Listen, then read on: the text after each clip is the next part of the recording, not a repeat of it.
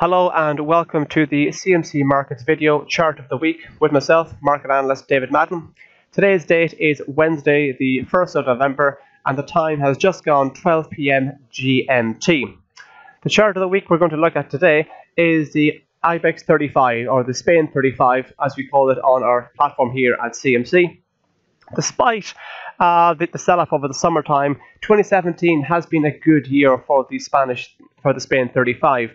Year to date, the index is up nearly 13%. So looking at the big picture here, it has been quite a good run, despite the fact that we had a downward trend over the summertime, and obviously the political uncertainty surrounding Catalonia has added somewhat to the volatility of the IBEX 35.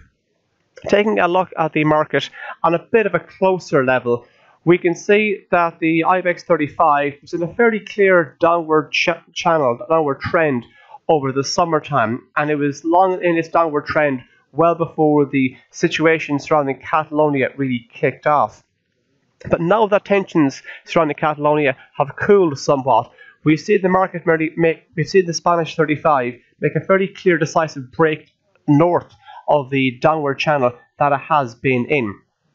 As we can see here, from late October, the markets broke north of both the 50-day moving average and the 100-day moving average, and is now trading at just north of 10,500. Turning our attention to the MACD indicator, if we look at the momentum component of it, we can see that this positive push higher on the market was confirmed by a sizable increase in positive momentum. So therefore, we can be more confident that this upward trend is going to continue, as the momentum is clearly with the buyers. Taking a look at the moving averages, first off, the 50-day moving average. As the market was in its downward trend, the 50-day moving average in late September and also in October did act as a level of resistance to any kind of gains the IBEX tried to make. But once the situation changed in Catalonia, the market managed to break north of the 50-day moving average here, and then actually acted as support and a kind of a jumping off point in the last week or so. Turning our attention to the 100-day moving average, we can see as the market was drifting lower throughout the summertime in July, the 100-day moving average acted both as support on the way down, and then acted as a resistance to kind of cap rallies as the market was trying to gain back ground. As we can see here, earlier on this week, the IBEX 35 managed to trade north of the 100-day moving average, and in fact it actually opened above it only yesterday, and now we've traded today at a level not seen since early August. So we're talking nearly 3-month highs here on the IBEX 35.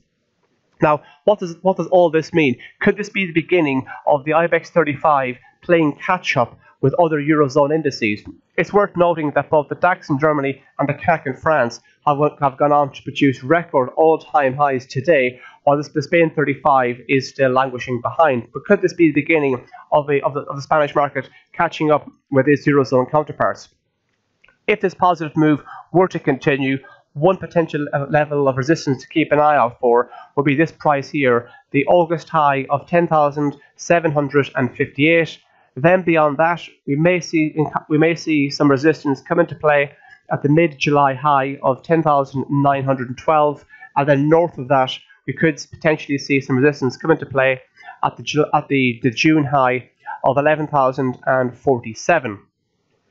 If that was to be the case, you would like to see that positive move on the market confirmed by an increase in momentum, an increase in positive momentum on the MACD indicator down here.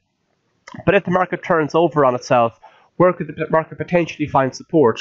Well, seeing as the 100-day moving average and the 50-day moving average previously acted as support and resistance over the last number of months, those levels could be significant should the market turn lower. The 100-day moving average could provide a support, which is currently at 10,417, and south of that, the 50-day moving average, which previously acted as resistance in October and September, may act as support. And the 50-day moving average currently comes into play at 10,274. Notice how the market found a lot of buying pressure just north of the 10,100 mark. So if the market breaks below 10,100, that could be an early indication that the market is about to turn over on itself again. And we may look to move south yet again. And should we have a decisive break south of 10,100, this price here, we could then potentially target the October low of 9,866. Now, if you are going to be trading at the IBEX 35 or the Spain 35, as we called it here, it is worth keeping an eye on the political situation in Catalonia and Spain, because it obviously is quite volatile. Thank you for listening. Please tune in next week.